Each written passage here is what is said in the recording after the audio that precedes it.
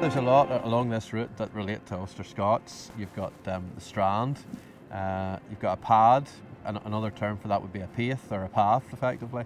Also, rodden is a good Scots word, which is a name for an unpaved road. So, often made by sheep or cattle in the countryside would be a rodden.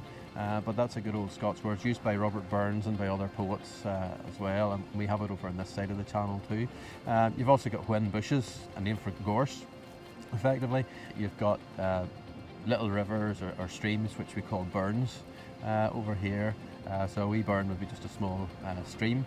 And if you were in bad weather condition, you might find around the stream that there'd be a lot of glaur, which we would refer to sometimes as clabber. You could be clabbered if you get stuck in the middle of all that. So there's lots of these words and things like thon and thonder are good Scots terms as well. Something that's across the way is over thonder or over thoner.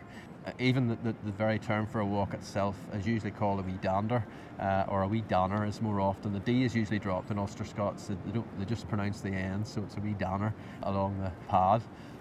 And if you manage to carry out this walk and get through this walk from Dunseverick and back again, then there's a fair chance that you might well be bluttered, which is a good old term for feeling pretty tired.